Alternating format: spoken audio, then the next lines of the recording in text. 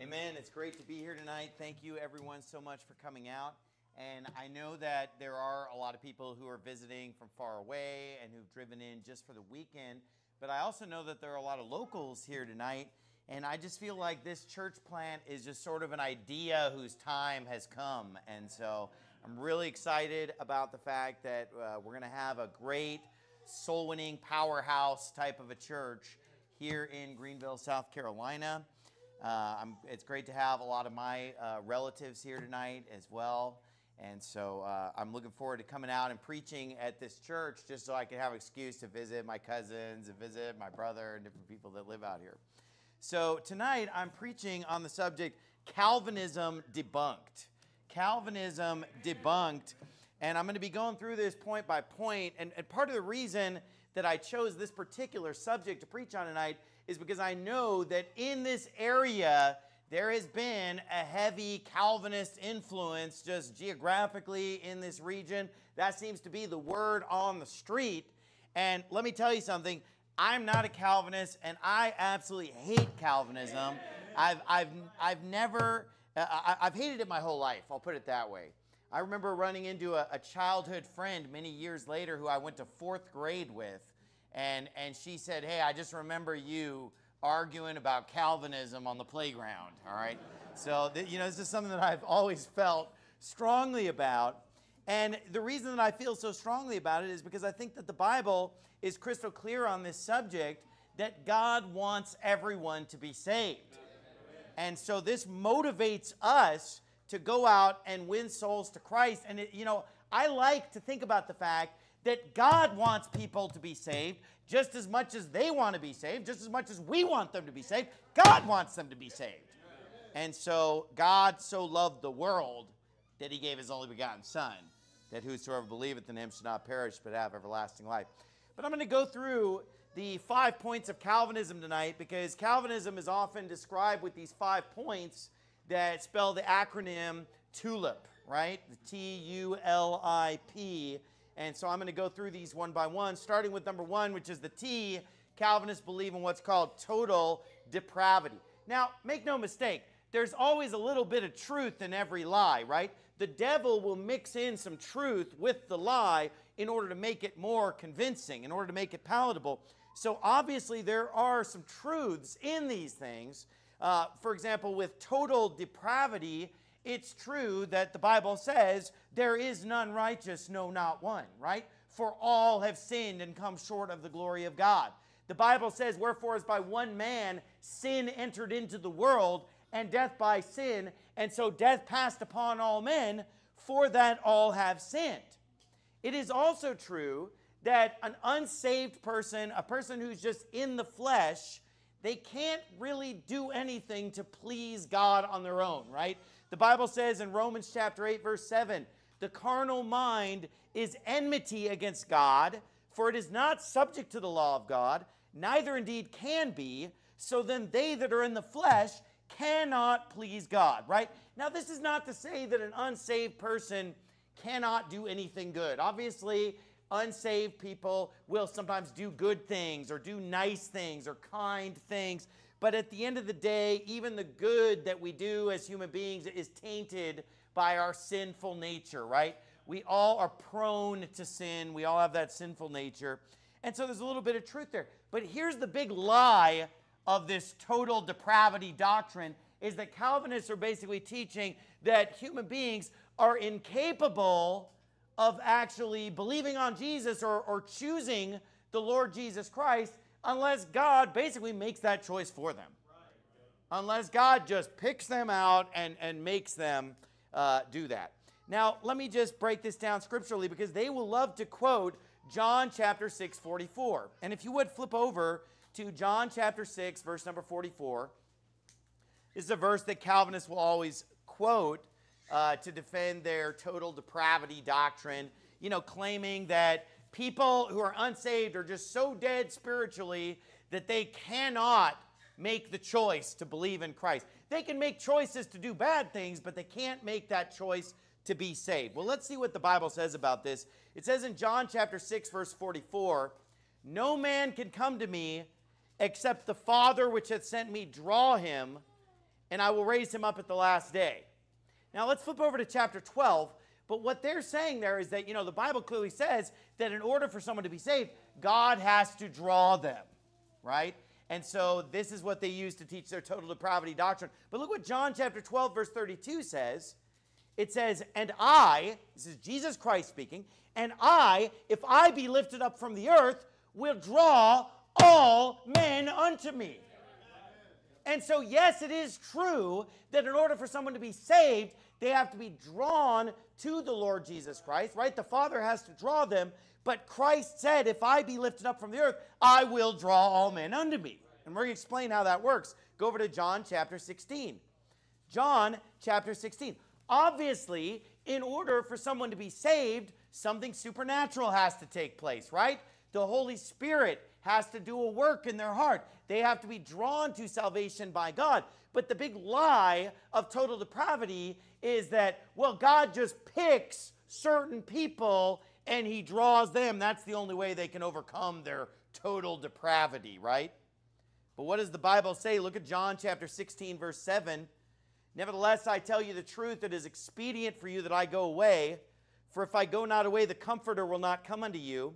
But if I depart, I will send him unto you. Talking about the Holy Spirit, of course. And when he is come, he will reprove the world. Okay, the Holy Spirit, when he comes, Jesus is saying, which is a New Testament phenomenon of New Testament believers being indwelled by the Holy Ghost or the Comforter, the Bible says that when the Holy Spirit comes, he is going to reprove the world. So the Holy Spirit has a ministry to everyone in the world.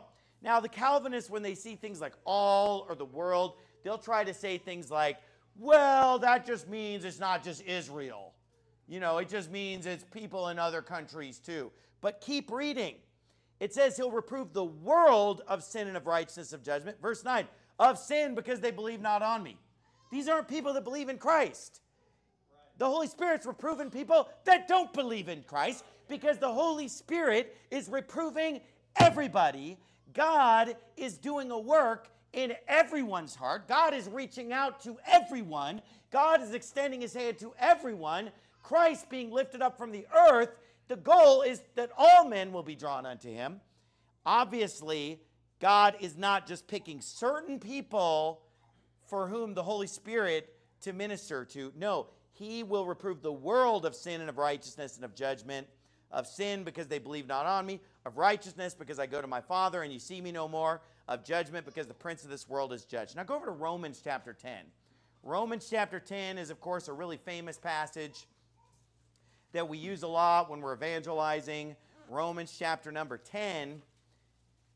And the Bible says in Romans chapter number 10, verse 9, that if thou shalt confess with thy mouth the Lord Jesus, and shalt believe in thine heart that God has raised him from the dead, thou shalt be saved. For with the heart man believeth unto righteousness, and with the mouth confession is made unto salvation. Now, the second point of Calvinism is called unconditional election.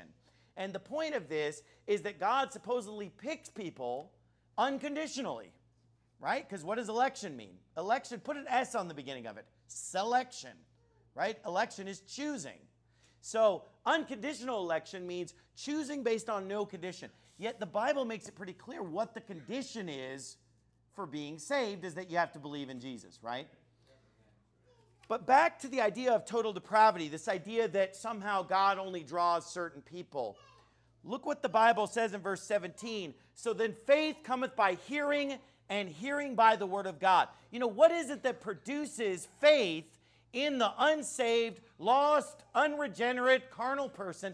What is it that produces faith in them? It's hearing the word of God. So when the Comforter comes, he's going to reprove the world of sin. Why? Because saved Christians are going to be indwelled by the Holy Spirit, and they're going to be preaching the word of God to the whole world, and the whole world is going to hear the word of God, and faith cometh by hearing, and hearing by the word of God. Okay, so how is God going to draw people to salvation? How can people be drawn? It's by hearing the preaching of God's word. It's not because God just picked a certain person and said, well, I'm going to draw you, but I'm not going to draw you. No, he is opening this up to everyone. because he's commanded his spirit-filled believers to preach the gospel to every creature. And as we preach the gospel to every creature, all men are in essence being drawn unto Christ. They can either respond to that by coming to Christ, or they can resist the Holy Ghost. Okay, this is what the Bible teaches. So that's what's wrong with the idea of total depravity, this idea of, well, man's not capable of making that decision. God has to make that decision for him. No, my friend, that decision is up to every individual. If God had his way, everyone would be saved, because the Bible says God is not willing that any should perish, but that all should come to repentance. It is the fact that he has given us free will why he makes statements like the famous statement in Deuteronomy, choose life. How could he tell you to choose life if you're incapable? Oh, just kidding. I already made that decision for you. So the T of TULIP is total depravity. There's a lot of truth in it, in the sense that we're all sinners. We all have a sinful nature. We can't really do right, you know, in our unregenerate, unsaved condition. But the lie of total depravity is claiming that human beings are not capable of believing in Christ without some kind of a special, you know, choice made by God that enables them to do that.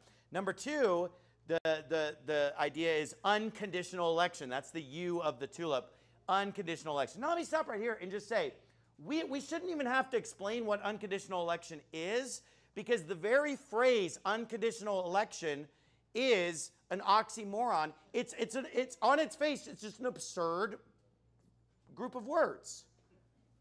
Now just, if you stop and think about these two words, unconditional election, you will find that this is absurd. There's never been an election in the history of mankind that was unconditional.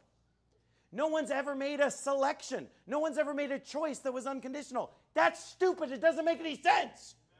What do I mean by that? If you don't have any condition, then it's just random. Stop and think about it. If there's no condition, it's random. And let me ask you this. How is randomness being chosen? If the Bible says that those who are saved are the chosen, well then explain to me how it could be random. But if you ask a Calvinist, they'll say, well, it's not random. God chose. But he chose unconditionally. That's not a choice. How do you, like for example, if I open a bag of Skittles, right? And I say, you know, hey, I'm going to eat one of these Skittles and I'm going to choose one of them. But I'm going to choose one unconditionally. I'm not going to base it on the fact that it's red. I'm not going to go by that it's green. I'm not going to go by that it's yellow. I'm not going to go by size or, you know, I'm just going to choose it unconditionally. You know what that means? That means I'm reaching in the bag and pulling one out at random. That's the only way to choose unconditionally. Otherwise, there better be a condition. Does everybody understand what I'm saying? I mean, I don't, like, can somebody explain this to these PhDs and these theologians and philosophers and experts that profess themselves to be wise, but have literally become fools by saying, oh, we're unconditionally elected. That's not an election. I mean, if we randomly choose the president, that's not an election. Is there, when people choose a president, when they elect a president, what are they doing? They're looking at certain criteria. And again, if you have no condition, then it's random. Then you'd have God just randomly choosing to save some and randomly choosing to damn the rest. And if that were the case, you wouldn't call that you've been chosen. Okay? You've been drawn in a lottery would be more like it. And who here thinks that God is just in a lottery picking certain people to roast in hell for eternity and picking others to be glorified in heaven forever? It's madness. It is wrong. It is false. It is not biblical. The Bible makes it crystal clear what the condition of our election is, and that condition is that we believe on the Lord Jesus Christ. That is the condition. If you believe, you'll be saved. If you don't believe, you will not be saved. If you believe, you're elect. If you don't believe, here's something that's interesting. Everybody who's elect believes in Jesus. And everybody who doesn't believe in Jesus is not elect. You know, it almost seems like believing in Christ is the condition for being elected. But then if you try to pin a Calvinist down and say, well, what is the condition? Well, it's unconditional. So is it random? No, it's not random. And then they'll just say it's a mystery. But here's the thing about that. I just preached a sermon on Sunday morning where I went through every single time the word mystery is used in the Bible, and every single time a mystery is something that we do know. It's only a mystery to the unsaved. It's only a mystery to people back in the Old Testament, but now it's something that's been revealed. So this thing of, it's a mystery, that kind of cop-out's not going to work. What if God, before the foundation of the world's making a choice, that choice is based on something? It's not just like, well, I'm just going to save Steven Anderson because I like his face. That would be a condition. His face.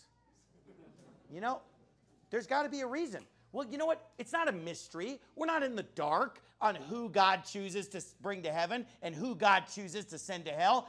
God chooses to save every person who believes in Jesus, and he chooses to damn every person who doesn't believe in Jesus. That's what the Bible says. And here's your condition. If thou shalt confess with thy mouth the Lord Jesus, and if thou shalt believe in thine heart that God has raised him from the dead, here's the result, thou shalt be saved. But in this passage in Romans chapter 10, you also have a very clear order of events here that take place. Because the Bible says in verse 13, for whosoever shall call upon the name of the Lord shall be saved. How then shall they call on him in whom they have not believed? How shall they believe in him of whom they have not heard? How shall they hear without a preacher? How shall they preach except they be sent? Now look, by looking at this backwards, we can get the order of how this works when someone gets saved, right? First, someone is sent to preach the gospel. They preach the gospel to someone. That person hears the word of God. As a result of hearing the word of God preached unto them by a saved person, they believe on Jesus. And then they call upon the name of the Lord. So there's an order, right? Sending, the preaching, the hearing, the believing, the calling upon the name of the Lord, right? That's an order that we see broken down in chapter 10. Go to Ephesians chapter 1 with that in mind. Ephesians chapter number 1. And how is God drawing the unregenerate man? Is through the Spirit-filled preaching of his word by men, women, boys, and girls that are out there sharing the gospel and witnessing. Look at Ephesians chapter 1. And we're gonna spend a little time here in Ephesians 1 and go through this in detail because this is a great passage on this subject. It says in verse 3, blessed be the God and Father of our Lord Jesus Christ, who hath blessed us with all spiritual blessings in heavenly places in Christ, according, watch this, as he hath chosen us. Okay? So again, the Calvinists say, see, he chose us. Well, my question is, based on what? Well, just, it's a mystery. Just based on his will, whatever that is. We don't know. Well, I'll tell you exactly what it is, and we're going to keep reading and find out. But it says, he chose us in him before the foundation of the world, that we should be holy and without blame before him in love, having predestinated us unto the adoption of children by Jesus Christ to himself, according to the good pleasure of his will. So here's what's going on. The Bible says, for example, in 1 Peter 1, verse 2, that we are elect according to the foreknowledge of God. So we are chosen according to the foreknowledge of God. Now, if there's no condition, what would foreknowledge have anything to do with it? Like, I don't need to know what colors those Skittles are if I'm not even basing my choice on what color they are. But if I want to grab a red one, I need to know which one is red. I'm going to have my eyes open. I have to look in the bag and say, I'm getting a red one, right? So we're elect according to the foreknowledge of God. So before the world began, God chose us. Why did he choose us? Because he foreknew us. What did he specifically foreknow about us that made us chosen? He foreknew that we would believe on Jesus. He foreknew, well, Steven Anderson is going to believe in Jesus, so he's going to be one of my guys. And here's what I'm going to do before the world began. I'm going to predestinate him to be adopted to be my son. Right? So the Bible says in Ephesians chapter 1 here that he predestinated us unto the adoption of children. He foreknew us, and based on that foreknowledge of who would believe in Christ, he chose that we would be without blame before him in love. We would be adopted as children. And you say, well, why is Paul emphasizing this in Ephesians chapter 1, this thing of being chosen and being predestinated? Because what you have to understand is that the Apostle Paul is living in a time where a lot of people are mixed up on the subject of Jew versus Gentile. And they think that the Jews are still God's chosen people and that the Gentiles are somehow second class or you know, well, I guess we'll let them into Christianity, but they're kind of like not full-fledged. And so the Apostle Paul is giving them assurance saying, no, no, no, God has chosen you. God has predestinated you for this, that you would be part of the body of Christ. And so it says in verse number 6, let's keep going through this passage, to the praise of the glory of his grace, wherein he hath made us accepted in the beloved, in whom we have redemption through his blood, the forgiveness of sins according to the riches of his grace, wherein he hath abounded toward us in all wisdom and prudence, having made known unto us the mystery of his will, according to the good pleasure which he hath purposed in himself, that in the dispensation of the fullness of time he might gather together in one all things in Christ, both which are in heaven and which are on earth, in him, in whom also we've obtained an inheritance, being predestinated according to the purpose of him who worketh all things after the counsel of his own will. Again, what's the context, okay? When he says here that he would gather in one all things in Christ, this is further explained in chapter 3 when he says that the mystery that's revealed is that the Gentiles are going to be of one body with the believing Jews. Jews and Gentiles who believe are all going to be of one body. That's the mystery that is being revealed in chapters 1 and 3 of Ephesians. And so the idea here is that this thing of the Gentiles being saved, this thing of mass amounts of Ephesians and other Greeks getting saved, was predestinated by God, meaning that God didn't have this plan for Israel, and then Israel kind of dropped the ball, and then God kind of just gets with the Gentiles on the rebound. You know, like Gentiles are plan B or something. No, Gentiles are plan A. God always planned, it was always predestinated that God would gather all things in one in Christ. Jews and Gentiles would be members of the same body, fellow heirs of the same churches. We don't have a separate Jewish church and a Gentile church.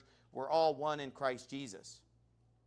And so the Bible says here in verse 12 that we should be to the praise of his glory who first trusted in Christ. Now, this is super important, okay?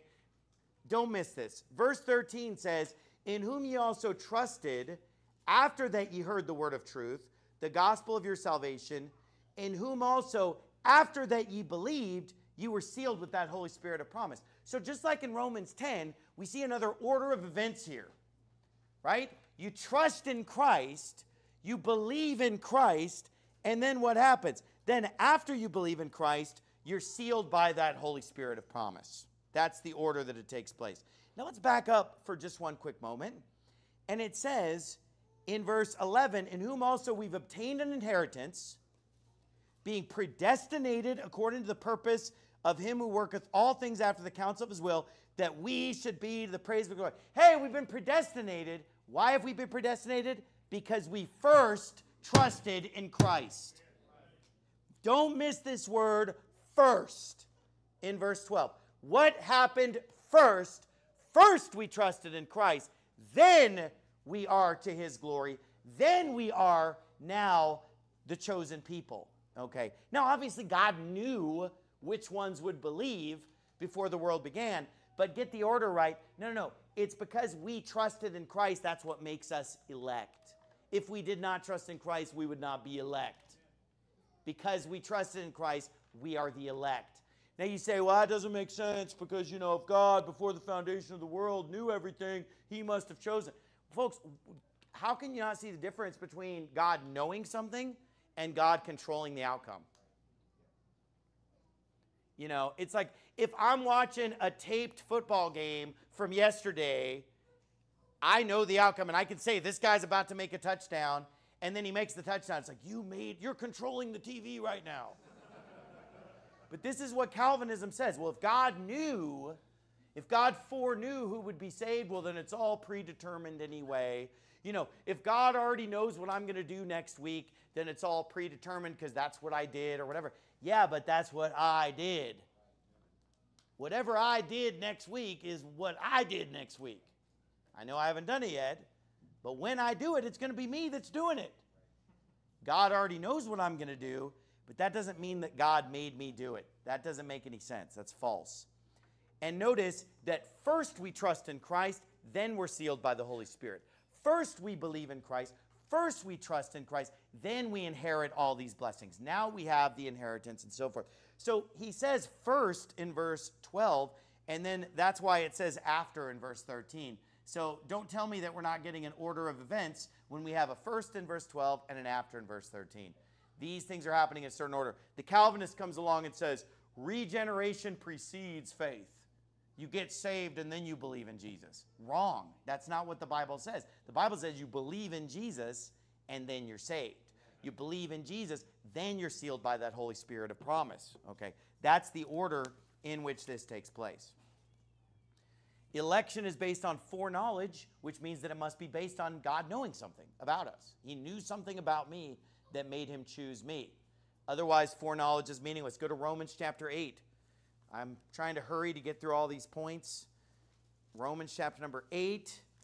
And this is another famous passage that uses that term predestinated. Look at chapter 8 of Romans. One of my favorite verses in the whole Bible, verse 28. We know that all things work together for good to them that love God, to them who are the called according to his purpose.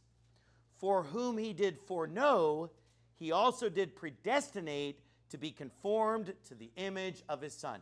So God, before the world began, he foreknows who's going to believe in him, and then he predestinates those people to be conformed to the image of his Son. But he doesn't say, you know what, I'm going to, before the world begins, choose who's going to be saved and who's not going to be saved, and it has nothing to do with whether they believe in me. I'm just picking certain people, and nobody knows why. You know, it'd be like going to the hospital and looking at all those babies lined up at the hospital and saying, okay, keep this one alive, kill this one, keep this one alive, kill, alive, kill, alive. That's not what God did, my friend. That's not choosing. No, but actually what it is, okay, everybody who believes, they're the chosen people. Old Testament, Israel was the chosen people. New Testament, here's the chosen people. Everybody who believes is chosen. Everybody who believes in Jesus is going to be adopted as my son. Everybody who believes in Jesus is going to have an inheritance. Everybody who believes in Jesus is going to be part of one body, whether they be Jew or Gentile. These are the choices God is making before the world began. God's not saying, okay, Steven Anderson, you made the cut, and, you know, Joe Blow over here, sorry, you're damned eternally. I don't like your face. But even saying I don't like your face is actually a condition. That's too logical for Calvinism. Calvinism's not even that logical. Calvinism is like, no, it's just based on nothing. Wait, so it's random? No, man, it's not random. Then what's it based on? Well, we just don't know. It's just a mystery. You know what? It's funny because I keep reading my Bible and there's no mystery about who's going to heaven. It's all the people who believe. And he that believeth not shall be damned. What's the mystery? It's been solved. 1 star for this mystery. I figured it out too early in the book. Romans 8:29, for whom he did foreknow, he also did predestinate to be conformed to the image of his Son, that he might be the firstborn among many brethren. Moreover, whom he did predestinate, them he also called. Whom he called, them he also justified. Whom he justified, them he also glorified. So God predestinated that those who believe in Jesus are going to make it all the way to the finish line. Everybody who believes in Jesus, they're going to be justified, they're going to be glorified, you know, they're getting the whole package. But again, choice must be based on something or it's not choice. If I said to you, why did you choose to come to the service tonight? Think about where you ate lunch. Why did you choose that lunch? Well, I didn't choose it based on any, it was an unconditional election of Chipotle or whatever. Chipotle was unconditionally elected. Oh, so you chose a restaurant at random? No, I mean, I made a point to go to Chipotle. Why? It was unconditional. That's not true.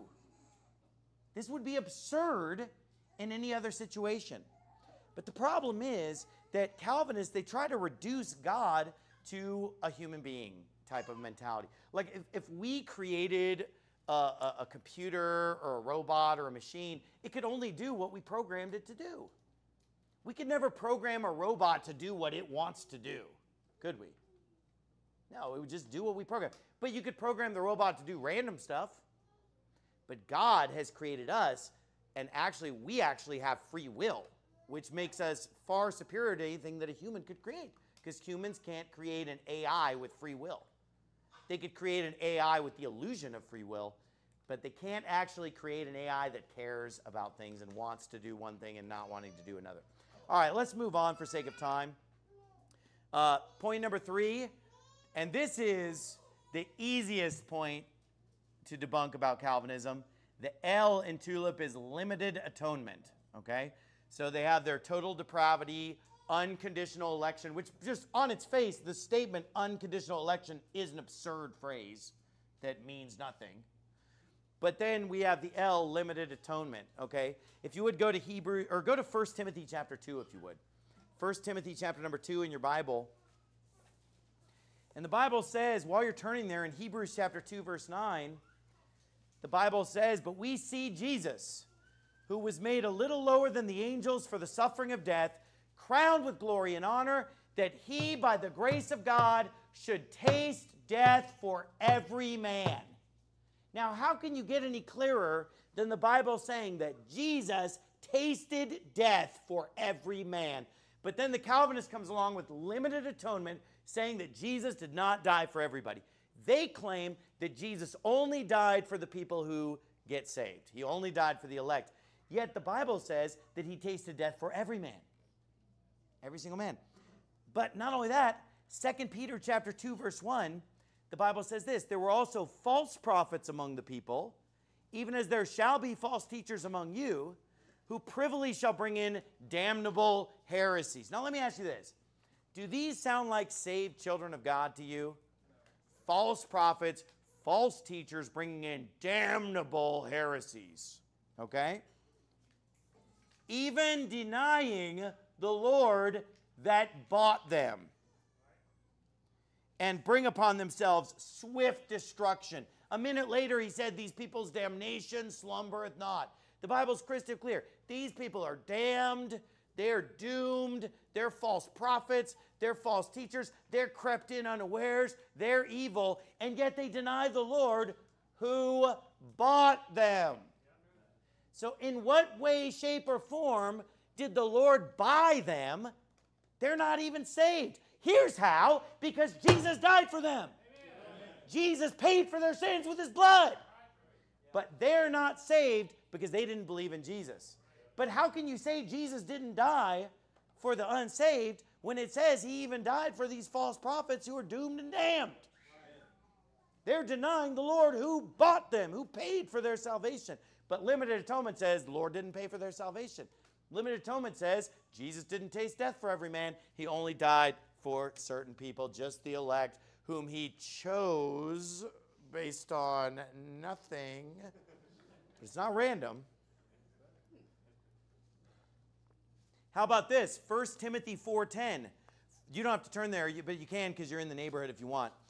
For therefore we both labor and suffer reproach because we trust in the living God, who is the Savior of all men. And he said, well, you know, all here, it's just talking about the saved. What does it say, though? He's the Savior of all men, especially of those that believe, which means he's also the Savior of the people who don't believe.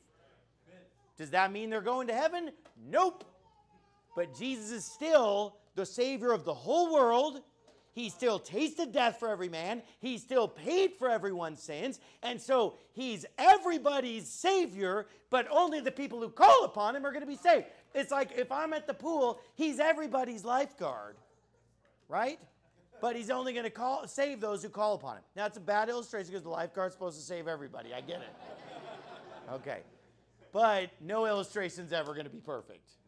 At the end of the day, though, you know, you go to the pool, that lifeguard's everybody's lifeguard, but somebody still might drown in that pool. You say, well, that doesn't make Jesus a good lifeguard. I told you it's a flawed illustration. Get over it. The bottom line is Jesus Christ has put a stipulation on salvation. God has put a condition on it, you know, that whosoever believeth in him should not perish but have eternal life. If you don't believe, he's not just going to save you if you don't ask him. He's rich unto all who call upon him. whosoever shall call upon the name of the Lord shall be saved. But if you're just like, nope, not going to call on him, then he's like, nope, not going to save you. But he's still your Savior because he's the Savior of all men, but he's especially the Savior of those who believe. Why? Because then it's actually, his salvation is actually effective for the people who believe, whereas the people who don't believe, it's just a potential salvation that's there. But it's only effective in those who actually believe. Go to 1 Timothy chapter 2, verse 1. Here's a passage that must be a struggle to read if you're a Calvinist, this whole passage. 1 Timothy 2:1, I exhort therefore that first of all, supplications, prayers, intercessions, and giving of thanks be made for all men, for kings, and for all that are in authority, that we may lead a quiet and peaceable life in all godliness and honesty. For this is good and acceptable in the sight of God our Savior, who will have, will means wants to, right, is willing, who will have all men to be saved and to come into the knowledge of the truth. God wants all men to be saved and all of them to come to the knowledge of the truth. For there's one God and one mediator between God and man, the man Christ Jesus, who gave himself a ransom for all. Now, if you say, well, all there only means the elect. Okay, so does that mean that we should only pray for the elect? Does that mean that the kings that are in authority, we should only pray for them if they're saved? Because I think most Calvinists would agree that, he's just saying just pray for all people in general, pray for government in general, pray for leaders in general, not just only the ones that are saved. And yet the Bible says we should pray for the unsaved because hopefully they'll get saved. Why does God want us to pray for all men? Because he wants all men to be saved and to come to the knowledge of the truth. Jesus gave himself a ransom for all. He tasted death for every man. He even bought and paid for false prophets' salvation, even though they didn't accept it. Okay, nothing could be clearer. But let's move on for sake of time. Go, if you would, to 1 John chapter 2. 1 John chapter 2. So number one, we had the T in TULIP is total depravity. The problem with the total depravity doctrine is that they're claiming that humans are incapable of choosing Christ, whereas the true story is that through the Spirit-filled preaching of God's Word that has gone throughout the whole world, now everyone does have the ability to be saved. As they hear the Word of God, they can respond to it and be saved. That's why God says, choose life. Whosoever will may come. That would be very disingenuous for God to tell people, I'm giving you a choice. I'm setting before you this day life, death, blessing, cursing. Just kidding. I already made that choice for you. It doesn't make any sense because it's a lie. Then there's you, unconditional election. Again, absurd on its face. There's a condition. It's if you believe, you shall be saved. And if those who first trusted in Christ are the elect and are inherited. You say, well, if you're predestined, how do you believe first? Because God predestined that all believers would be saved. So then, okay, now that you've believed in Christ, now you're in on that group. It's not an individual election. It's a corporate election. It's God corporately electing to adopt all believers. So as soon as you believe, you get in on that group. If somebody feels left out of election, all they have to do is believe in Jesus and they're in. They're chosen. It's that simple. Did God know they were going to do that? Of course. God knows everything. I mean, from God's perspective, history's already over. From God's perspective, the events in the book of Revelation have all already happened. From God's perspective, the second coming of Christ has happened, new heaven, new earth. That's how John could even see those things, because from God's perspective, they already happened. So, from God knows the end from the beginning. God lives outside of time. We are experiencing this in real time, and so we're making these decisions real time. God knows everything, but we're making the choices, my friend. It's always funny to me when people claim that God's running the world, and I'm thinking like, well, what about all the weird, screwed up garbage in this world? Like, God's doing all this? It's weird. It's a weird doctrine when you think about all the horrific things in this world, to think that God is just in a control room somewhere making these things happen. No, it's the sinful nature of man that's making all those crazy things happen. God has an overarching plan, but he's not controlling every weirdo walking down the street. That's absurd. And then we had the L, limited atonement. Folks, if you ever want to just debunk Calvinism, always go for the limited atonement doctrine, because it's like taking candy from a baby proving that this doctrine is false. Because you got so many great verses. He tasted death for every man. I'm not going to re-preach that point. And then the I, so we have total depravity, unlimited or unconditional election, limited atonement. Then the I is irresistible grace. And this is the idea that once God picks you, there's no way you could ever resist the call to be saved. And of course, this is wrong because, God's drawing everyone. If I be lifted up from the earth, I'll draw all men unto me. And yet we don't see all men being saved. God's not willing that any should perish, but yet people are perishing every day. So apparently, the grace is resistible. Stephen said this, you stiff-necked and uncircumcised in heart and ears, you do always resist the Holy Ghost. So the Holy Ghost is working in their hearts. He's reproving them, and yet they resist the Holy Ghost. Because it's resistible, my friend. But then I'm going to get to the last and final point of Calvinism, which is the P, which is perseverance of the saints. And again, there's a lot of truth in this one, but there's a little bit of a lie mixed in, usually, okay? Look, if you would, at 1 John chapter 2, verse 18. Let's look at the truth of the perseverance of the saints, first of all. It says in verse 18, little children, it is the last time, and as ye have heard that Antichrist shall come, even now are there many Antichrists, whereby we know that it is the last time. They went out from us, but they were not of us. For if they had been of us, they would no doubt have continued with us. But they went out that they might be made manifest that they were not all of us. Okay, so what's an antichrist according to the book of 1 John, the book of 2 John? An antichrist is someone who denies that Jesus is the Messiah, right? Who is a liar, but he that denieth that Jesus is the Christ? He is Antichrist who denies the Father and the Son, right? There are many Antichrists. There's a big Antichrist coming, capital A Antichrist, but there are also many Antichrists, because anybody who believes that Jesus is not the Messiah is an Antichrist in that sense, claiming that there's some other Messiah than Jesus, right? So let's say we have someone at our church, and next thing you know, that person says, I'm quitting the church because I'm converting to Judaism. I no longer believe that Jesus is the Messiah, and I am becoming a Jew. I'm becoming an Orthodox Jew. Now, what would you and I say about that person based on this passage? We would say, well, they went out from us, but they were not of us. For if they had been of us, they would no doubt have continued with us. But they went out that they might be made manifest. Here's another word for manifest, exposed. That it would be exposed that they were not all of us. Meaning that it's not that this person used to be one of us and now they're not one of us. It's that, well, they were never one of us. Now they just got exposed for what they really were all along. Okay? We had a guy who went to our church for a couple years, and then he quit our church and joined the Russian Orthodox Church. And if you're not familiar with Russian Orthodoxy, it's basically just like Roman Catholicism, except a little worse. So it's total works-based salvation. It's not salvation by faith at all. It's not Bible-based at all. It's the same garbage of Roman Catholicism with a few other weird things mixed into the bargain. Like where you can merge with God and become God eventually and stuff like that. But it has everything we don't like about Catholicism is pretty much there as well. The idolatry, the works-based salvation, etc.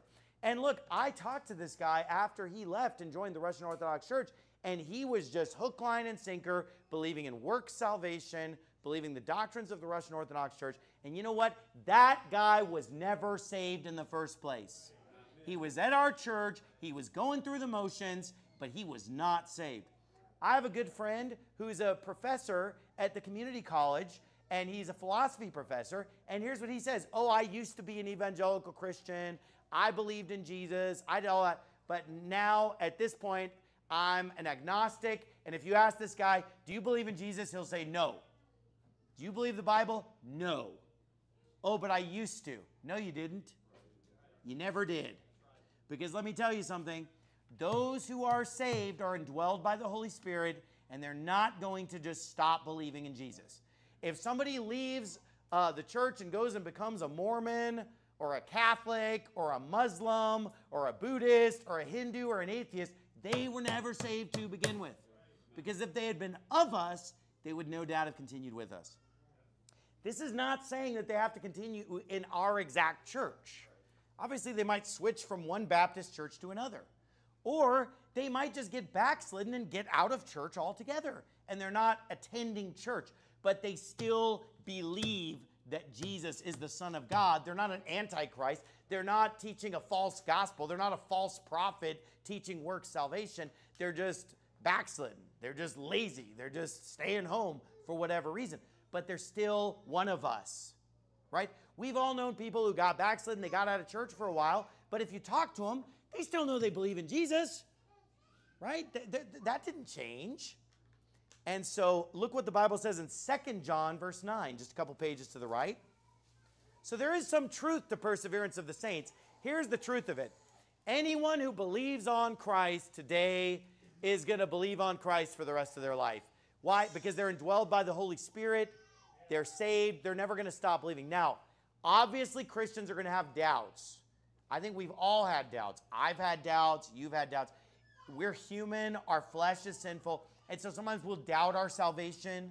We'll doubt that Jesus is our Savior. We'll doubt that the Bible is true. This is just the human factor of being a sinful mortal in flesh, is that we doubt. But it's different to doubt versus saying like, I don't believe in Jesus. I'm a Buddhist now. That person was never saved to begin with. They went out from us, but they were not of us. Okay, they would have continued with us. Look what 2 John verse 9 says. Whosoever transgresseth. Now let's stop and talk about this word transgress. Trans, the prefix trans there means across. Okay? And then gress means go. Like, think about something that's regressive. It's going backwards, right? Regress, okay? So when we talk about transgressing, it literally means to go over or to go across. Okay, so this is a word that's often used about sin because you're transgressing the law, meaning you're crossing lines, you're crossing boundaries by breaking laws that God has made. You know, you're transgressing. Well, here we're not talking about committing a sin. We're talking about crossing a different kind of line. The Bible says, whosoever transgresseth and abideth not in the doctrine of Christ hath not God. He that abideth in the doctrine of Christ, he hath both the Father and the Son. Okay? So let's think about this way. Let's say there's a circle right here that's the doctrine of Christ, right? So we got a circle. Let's say it's like a 10-foot diameter circle up here that represents the doctrine of Christ, you know? The basic teachings that Jesus is the Son of God, that Jesus is divine, right? Jesus is eternally, coexistent with God the Father. He's not a created being or something, right? Jesus is God, okay? Jesus Christ died on the cross. He was buried. He rose again. He actually physically came here as a human being and literally died on the cross and had nails punched through his hands.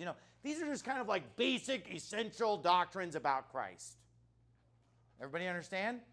Okay, whoever transgresses and abides not in the doctrine of Christ, meaning that somebody gets outside of that sound doctrine, not just being a little bit off or a little nuance, but getting outside of it like, hey, I don't even believe Jesus is God anymore, right? You're outside of the doctrine of Christ. Or like, Jesus didn't even come to earth to be the Messiah, or something like that, right? And just saying like, well, Jesus didn't really bodily rise again. He just sort of like spiritually rose again. It's like you have transgressed sound doctrine of Christ at that point. Whoever transgresses and abides not in the doctrine of Christ hath not God. So the guy who one day is claiming, oh yeah, I believe in the Trinity. Yeah, I believe in salvation by faith. Yeah, I believe in the bodily resurrection of Christ. And then a year later, he didn't abide in that. He left. Because what does abide mean? To stay. Whoever doesn't stay in the doctrine of Christ, it's because that person doesn't have God. Because if you have God, if you have the Holy Spirit inside you, you're not going to be denying the Trinity 5 years from now. You're not going to be a Hindu 5 years from now.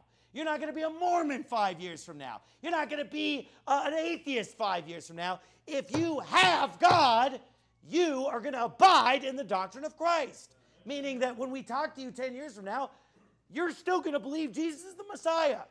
Now, maybe you'll screw up your life. I hope not. Maybe you'll be backslidden, out of church. Maybe you'll be living in sin. Maybe you'll be living in fornication or something stupid like that. But you're still going to believe Jesus is the Messiah. And if you don't, then I'm going to say, well, you were never saved in the first place. You were here on that night on July 5th, and I was preaching to you, and you were exactly who I was talking about, because you didn't abide in the doctrine of Christ, because you don't have God, because you're not indwelled by the Holy Spirit, because you went out from us, because you were not of us. Otherwise, you would have no doubt continued in the doctrine of Christ. Amen. That's the true story of perseverance of the saints. So if that's what is meant by perseverance of the saints, then amen.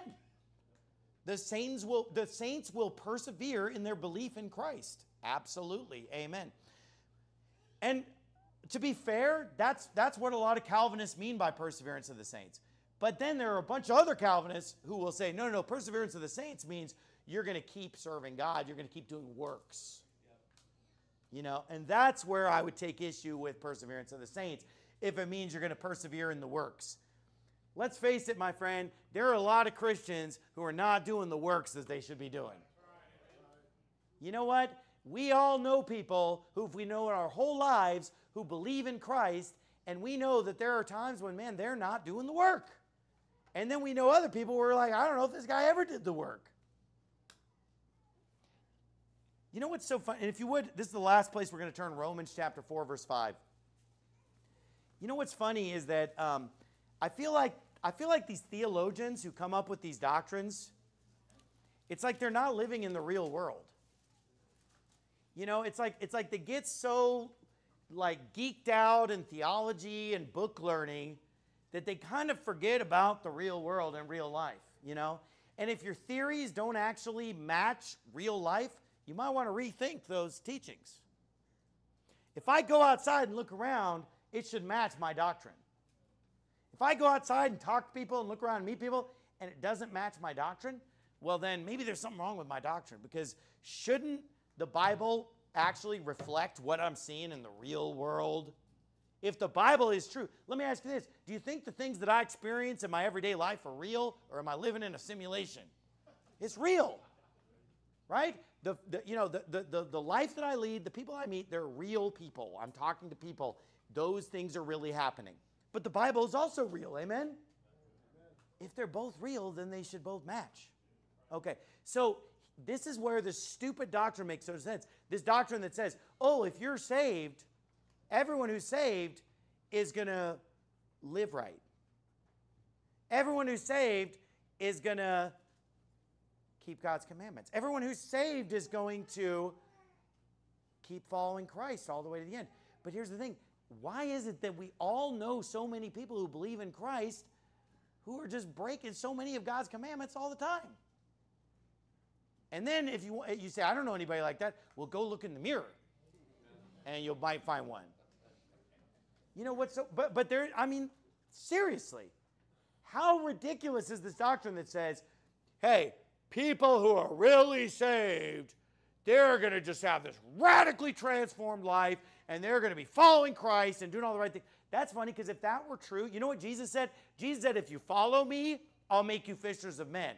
So you know what? If that were true, that would mean every saved Christian who's really saved would be out there winning souls. Now let me say this. The vast majority of saved Christians don't win souls. 99% of people that are actually truly born again saved do almost no witnessing. They do almost no soul winning. Reality check, that's reality. So these Calvinists are like, oh, well, if you're really saved, you're going to be following Christ. You're going to persevere with Christ. If you're really saved, you know, you're automatically going to be following. You know, Pastor Anderson preaches this doctrine that if you just believe in Jesus, you're saved, but that even if you're not following Christ, but you got to be following Christ. But then I look at the Calvinist church and nobody's soul winning.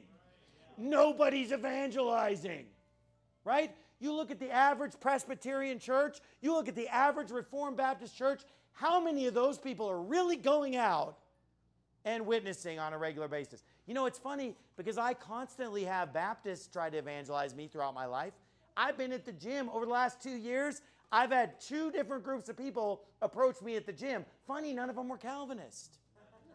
And try to give me the gospel. I was already saved, of course, but I had Baptists, I had non-denom types come and preach the gospel. Look, it's funny how we've got a bunch of churches packed with people, and I believe that many of these people are truly saved. Just think about the people that you know are saved. You've known them for decades. How much witnessing do they do? Some of them do some witnessing, but I bet you could probably think of some people that that you're really confident about their salvation, and you're like, I don't think that person's witnessed to anyone in 5 years. Do you think that when Christ said, follow me, I'll make you fishers of men, do you think he meant, hey, witness every 5 years? Give the gospel to one person a decade. But that'd be like pretty good for a lot of Christians. Well, let me give you my own testimony. I got saved when I was 6 years old, and I knew I was saved, and I believed in Christ, and I was confident about it. I got baptized at age 9, okay? How many people did I give the gospel to when I was 9? How many people did I give the gospel to when I was 10? How many people did I give the gospel to when I was 11? How many people did I give the gospel to when I was 12? How many people did I give the gospel to when I was 13, 14, 15? Very few. Very rarely I would make some weak attempt to give someone the gospel and then kind of pat myself on the back like, wow, I actually quoted a verse to someone or something, yes. But it wasn't until I was 17 years old that I won someone to the Lord. And that was only because I got in some red-hot soul-winning Baptist church. It wasn't because I was hanging around with Calvinists. Okay? So think about the foolishness of saying, oh, well, anybody who's saved, they're going to be living right, they're going to be following Christ. Well, that's funny because wouldn't that include evangelizing? And by the way, if living for Christ were automatic, then why does God have to keep preaching to us all throughout the New Testament how we need to do works and we need to live for Christ and we need to stop sinning and get this stuff out of our lives? Because it's not automatic. That's why it's something we have to work at every day. And so this bizarre doctrine that says, well, everybody who's truly saved is just living for Christ. And then you look, and then you go to the average church that has the right gospel. Go to the average Calvinist church. Go to the average non-Calvinist church. And you find that like 90% of the people are doing like almost nothing for Christ. They're kind of just living their lives and just kind of show up at church once a week. But I'm supposed to believe that these people are all just, just transformed and they're just following Christ. Well, that's funny because they don't seem like fishers of men to me. And I'll tell you right now, you want to know why I was barely witnessing as a teenager? You want to know why? Because I wasn't really super interested in the things of God. That's why.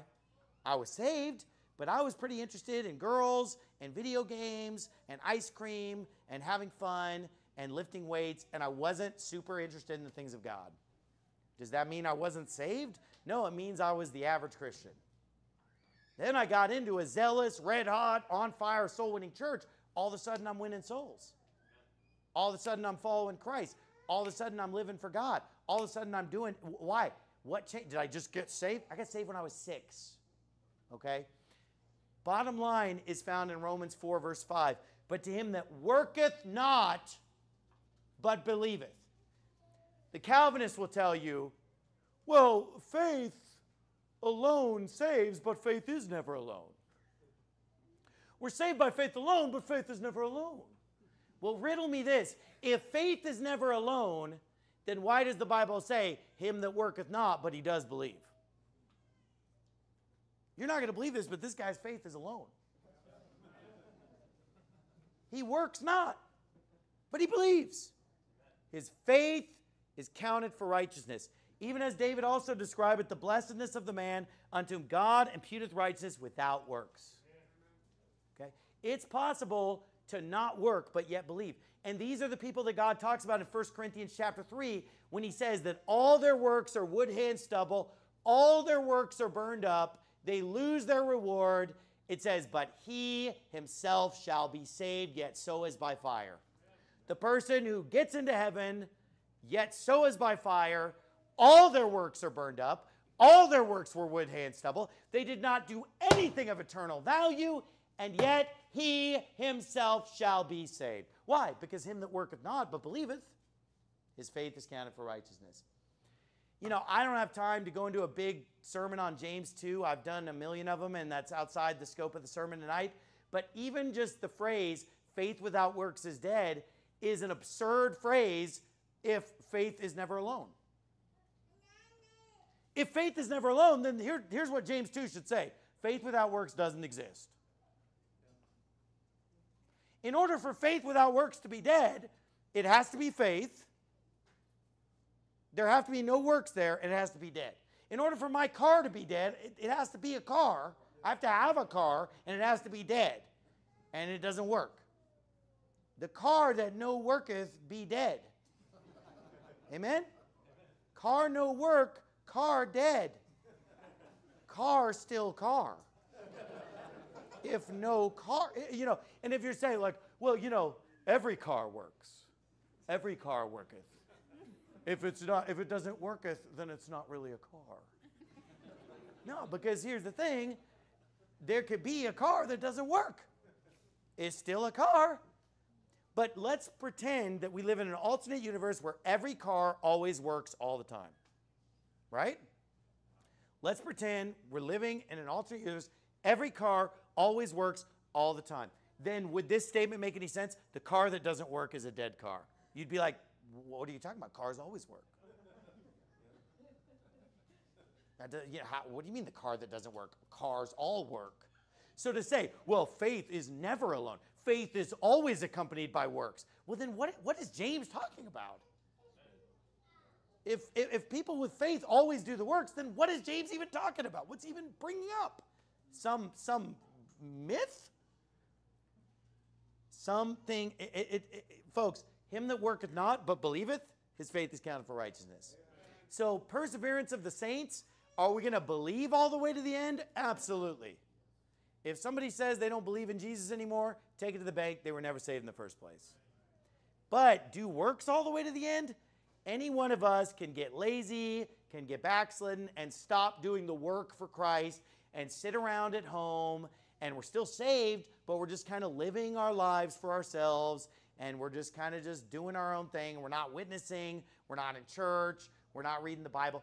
You don't think, look, I'm not going to ask for a raise of hands. I guarantee you a lot of people in here would say, yeah, I went through a phase like that after I was saved where I didn't do any works.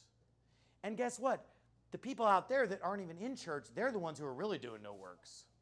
Obviously, you're here because you're probably kind of dedicated to be here on a Friday night, you know, in a sauna right now, you know, listening to a sermon in a literal sauna. No, I'm just kidding. And so, at the end of the day, God so loved the world. Okay, what does the world mean? The people in the world. You say, well, I know it says God so loved the world, but it's really just the elect. It's really just certain people. But the Bible says God so loved the world that he gave his only begotten Son so that whosoever believeth in him, a different group, should not perish but have everlasting life. You see, otherwise he could have just said, for God so loved the world that he gave his only begotten Son so that the world would have eternal life. Because the world's just the elect, folks. Or he could have said, God so loved whosoever believeth that he gave his only begotten Son so that that same whosoever believeth should not perish but have. That's not what he said. He said God so loved the world he gave his only begotten Son so that this smaller group, whosoever believeth, would not perish but have everlasting life. And this is why God can say at the very end of the Bible, Revelation 22, the Spirit and the bride say, come, and let him that heareth say, come, and let him that is athirst come, and whosoever will, let him take the water of life free. Whoever wants to, let him take the water. Oh, just kidding. It's just people that I picked. And if you're not picked, well, screw you. Amen. Is that how the Bible ends? Is that the last one? You know, I mean, there's probably a version that ends that way, you know, with so many versions coming out. No, my friend, it says, whosoever wants to, whosoever will, let him take the water of life freely. It's up to you, man. It's up to you. And look, if you're here tonight and you don't know for sure you're going to heaven and you're not saved, you know what? If you go to hell, you have no one to blame but yourself. And it's not because God didn't magically choose you mysteriously based on nothing before the world began. It's because you didn't believe in Jesus. And if you did believe in Jesus, then you'd be in on this election package. Because he elected to save all those who believe. He foreknew the ones that would believe. And he said, not only am I going to save you, and not only am I going to justify, I'm going to glorify, I'm going to adopt you, you're going to be conformed to the image of my Son, you're going to be an inheritance with Christ, you're going to have an inheritance in heaven, and on and on and on. Let's bow our heads in a word of prayer. Father, we thank you so much for your word. We thank you for all the wonderful people that have showed up tonight and listened to this sermon, Lord God. I pray that all of us would take these things to heart and stay motivated about reaching the lost, because Calvinism is a doctrine of convenience for those who don't want the responsibility of evangelizing, Lord. It is a responsibility that we get out there and pull people out of the fire, Lord. Help us to do it. Help us to be faithful. And in Jesus' name we pray, amen.